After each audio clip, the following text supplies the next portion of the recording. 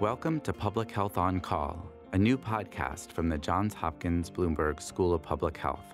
Our focus is the novel coronavirus. I'm Josh Sharfstein, a faculty member at Johns Hopkins and also a former secretary of Maryland's Health Department. Our goal with this podcast is to bring evidence and experts to help you understand today's news about the novel coronavirus and what it means for tomorrow. If you have questions, you can email them to publichealthquestion@jhu.edu. That's publichealthquestion@jhu.edu for future podcast episodes. Today, I speak with Tolbert Nyenswah, a senior research associate at the Johns Hopkins Bloomberg School of Public Health. Mr. Nyenswah was serving as an assistant minister of health in Liberia when President Ellen Johnson Sirleaf asked him to lead the nation's response to the Ebola epidemic. Under his leadership, Liberia overcame many obstacles to control the spread of the disease. We speak about the lessons of Liberia's control of the Ebola epidemic for our current pandemic with coronavirus. Let's listen. Thank you, Mr. Nyenswah, for joining me. Now, you led the response to the Ebola epidemic in Liberia. Can you explain the situation before you took over that response? Thank you, Josh, and thank you for having me. It's a critical time in the world. Similar thing happened in Liberia. Coordination was a challenge. We didn't have the incident management system that was organized. In August of 2014, the outbreak started in March of 2014. Things got out of control. The population was agitating, fear, desperation, people dying in the streets. We didn't have the treatment unit, no testing capacity. The entire thing was chaotic. And so at that point, your phone rang, and it was the president of Liberia. And what did she ask you to do? Now, the president wanted to see the response of the outbreak separated from the health system, and an incident management system was set up.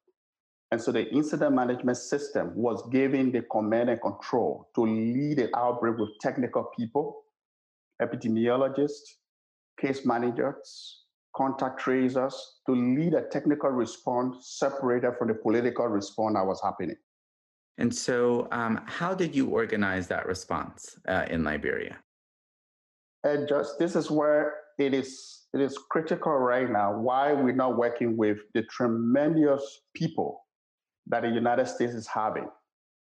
I, as the incident manager, had to work with CDC colleagues who are going to Liberia, WHO colleagues who are going to Liberia, to put the epi-surveillance team together. That's people who were tracing the contacts, people who were investigating disease, the laboratory system, and organize an incident management system as a tool.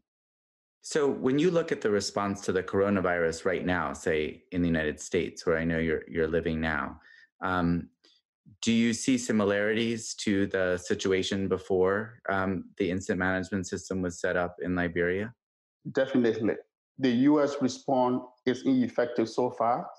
It needs to be restructured and reorganized, get ahead of the curve. That's the only way we'll get ahead of the curve. This is what we did in Liberia.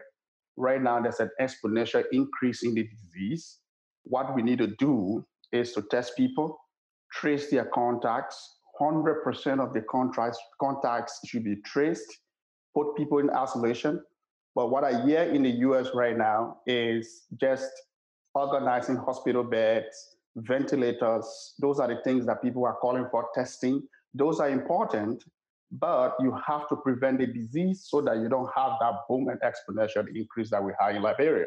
Now, one of the interesting things is that people wonder how you could do so much contact tracing, even in the United States, but you were able to do it in Liberia. How did you go and develop the capacity to trace so many contacts in the middle of a epidemic where almost everyone there would think that they might die if they got the disease? I mean, Ebola is so much more deadly for each person who gets it.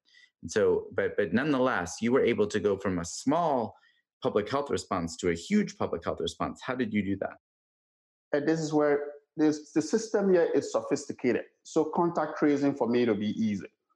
In Liberia, we don't have alleys between houses. Those guys who were doing the contact tracing, there's no house number, there is no street number, there is no line phones. in the home. So we have to train people that are described as shoe-foot epidemiologists, field epidemiologists, to go from village to village, from town to town, to trace thousands of contacts. How many people did you have to train to do that? But we had to train thousands of people because we did distributed leadership where I decentralized the response from community level to county level to national level IMS system. And so the IMS system was decentralized and was lower to top approach. Even in Monrovia, where we have 1.5 million population living at the time, I had to make sure that every zone, Monrovia was divided into 22 zones to do the contact tracing.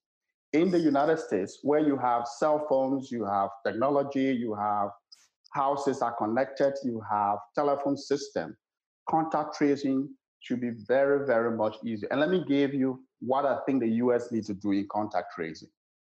There are household here.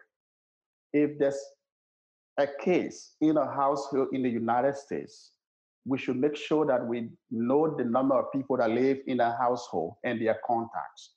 And what we need to do, George, is to put in thermometers in those households for people who are contacts to test their temperatures and report that to a center where we know the contacts. What I see right now on the screen of television screen, George, is people are monitoring the deaths and the number of cases. You don't see how many contacts are generated from those deaths and number of cases.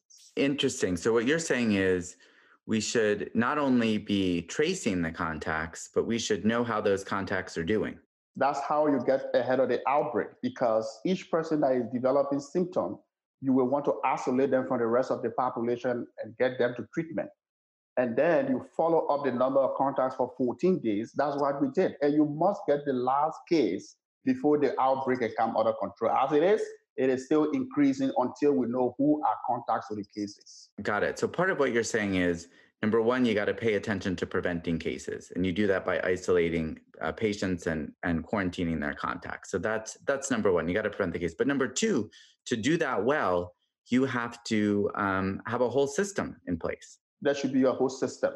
Outbreak response like this, none of the intervention goes alone. There's a whole chain of intervention. Someone is sick, finding the contacts, testing the sick people, putting them into isolation, and then the cycle of contact tracing begins. So contacts, testing, isolation. That's how you get ahead of the curve and begin to bend the curve. And you did that in Liberia, where sometimes you don't even have numbers on the streets, and numbers on the houses, really.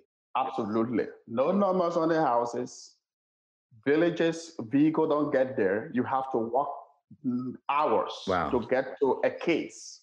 And so, and you had to train thousands of people to be able to do that. Yes. Now, what about the question that some people, if you tell them they need to stay at home, but they don't have the resources to stay at home, maybe they don't have food. How did you help people stay in quarantine safely? This is where psychosocial support comes in. We had an entire pillar, the psychosocial support pillar. A confirmed case was detected in a home. We sent food there. The community was also giving support to the family. And family and community engagement and support were very, very much critical for this. And the cities, the states, the county in the United States have to give support to those people who are affected. For here, it's easy because a lot of people can afford. Back home, we have to distribute food to villages and carry food to households. So you had to literally bring food door to door, in order to keep people safe in quarantine. And so you're saying one of the roles here for cities is for the people who need help to give them help so that they can stay by themselves safely. That's exactly. They have to stay home for the 14 days, and then you trace the contact. So the next time I see it on the television screen here and to the task force is to see number of cases, number of contacts, how many of the contacts were traced. At least 100% of a contact from an individual should be traced. When I was leading the incident management system, when the epidemiology team report to me, I want to see whether 100% of the contacts were traced to us. I see. And what happened if you got and they said, we only found 90% of the contacts? What would you say? The next day, the team have to go back. My epi-surveillance team that were dealing with contact tracing had to report to me the next day that they saw all of the contacts and their well-being of the contact. That's how you stop the outbreak. I see. And did you have problems with people who refused to stay home that you had to order them to stay home or anything like that? There where the public health law kicks in. There were homes that were declared infected, and we got the state police involved, the Ministry of Justice involved to enforce quarantine at that stage. And so here you work in collaboration. And the incident management system is not only medical people, but law enforcement comes in when it is necessary. Only when it's necessary. Right, when it's necessary. But more or less when the population got to know about the disease, that the government was not only doing it for raising resources for the international community, then the community engagement came in and social mobilization was great at a grassroots level. So eventually you saw a lot of participation without having to use Right. The law. And let me make something very clear. Political leadership, there is no substitute for political leadership in an outbreak response. But the political leadership have to support the technical people to get the job done. And this is what President Sely did in Liberia. We had a latitude as incident manager to lead the incident management team. And she was not coming on radio every day when it was necessary to do that. We, the technicians, were speaking to the public and telling them how to take care of themselves. The message was number one, the response was number one, coordination was number one, and you don't see the mixed messages that I see in the United States right now. The state saying one thing, city saying another thing, federal government saying another thing. It must be driving you crazy to watch this happen here. It really, really drives me crazy. And this is where we need to come in to give the kind of advice leading the biggest outbreak in human history, which the Ebola response in West Africa, that I had to lead based on the number of cases. And when Liberia got to zero, we have to move to Sierra Leone and Guinea to bring West Africa under control. Let me ask you this last question. First of all, thank you for walking us through that. Do you believe that Liberia may be better prepared for coronavirus because of your experience with Liberia or with Ebola? Do you think that that may be, the capability of responding with this kind of contact tracing and all these different things may be still there in Liberia that will help? Or what are your concerns about Liberia and other countries in West Africa? 10 times more prepared than pre-Ebola for Liberia. We lived pre-Ebola, during Ebola, and after Ebola. And so what I saw was a health system that did not even have a surveillance system prepared. Then Ebola came in. We learned about our mistakes and got it right and get to halt the outbreak in West Africa and establish a national public health institute with all of the mechanisms for testing for Ebola, for contact tracing, for epidemiologists, and all of that. So the system is being used right now for Corona. My fear, since you asked, Josh, my major fear is if the outbreak, because this is the disease we're dealing with, coronavirus, not like Ebola, where you have to physically touch. This is a respiratory disease with droplets. So if more people get affected, where will those people be isolated? That's my major concern right now in Liberia. And the number of testing. A lot of African countries are not reporting the cases because they don't have the capacity to test with the number of tests that we can do here. So it's still a challenge there. Maybe some of the response skills are stronger in Liberia, but you are lacking other things. And obviously, the healthcare system is probably not as developed as in some other countries. So it's really important to keep the number of sick patients down. Right, definitely. Well, this is extremely, extremely useful. I hope a lot of people listen to what it took to address Ebola in Liberia. And I hope that your phone starts ringing all the time for people asking for advice here in the United States and around the world. It's happening, and I appreciate that people are asking for advice. There are a lot of media institutions coming and then giving what to do. But basically, just with the experience, I think the U.S. need to reorganize the response. I work with very, very talented people. The Americans that I work with in West Africa are very great. The U.S. CDC the U.S. public health system, the U.S. Army, that USAID team. These guys are great. Well, you know the people here in the United States who know how to do this. Very well. They know it, but coordination is a challenge. And what you're saying is put them in charge. Exactly. Okay. Thank you so much for joining me. This has been great. Thank you for having me. Thank you for listening to Public Health on Call, a new podcast from the Johns Hopkins Bloomberg School of Public Health.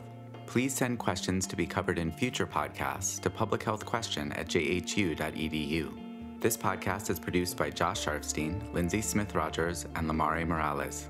Audio production by Niall Owen McCusker and Spencer Greer, with support from Chip Hickey. Distribution by Nick Moran. Thank you for listening.